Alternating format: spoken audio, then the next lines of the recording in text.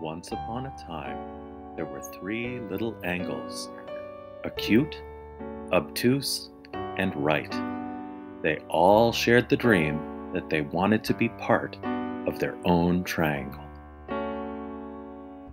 The first angle, acute, took a trip to the polygon forest in search of a triangle. He measured less than 90 degrees and was always known as the little angle. He always dreamed of being part of a bigger polygon. After many days of search, he found his perfect triangle match, an acute triangle. It had all acute angles like himself. So together they became an acute angle triangle, with all of their angles totaling 180 degrees. The second angle, right angle, set off on his journey to the polygon forest to find his perfect triangle match. He was always given a hard time from his friends because they always called him perfect. He measured exactly 90 degrees, not a degree more, not a degree less. After searching for many days for his perfect triangle, he finally met his match, the perfect right triangle.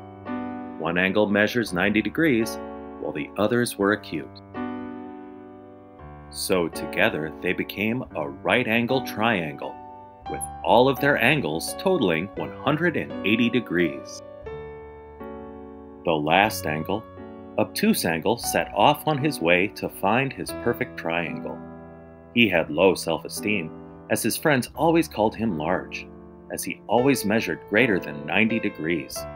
He sometimes wished he could just be a right angle some days, or an acute angle other days, but he was always 91 to 179 degrees. After many days of searching, he finally found his perfect triangle match, an obtuse triangle. It had one obtuse angle and two acute angles. So together they became an obtuse angle triangle, with all of their angles totaling 180 degrees. The three little angles had achieved their dream. They were now all a part of their own triangle.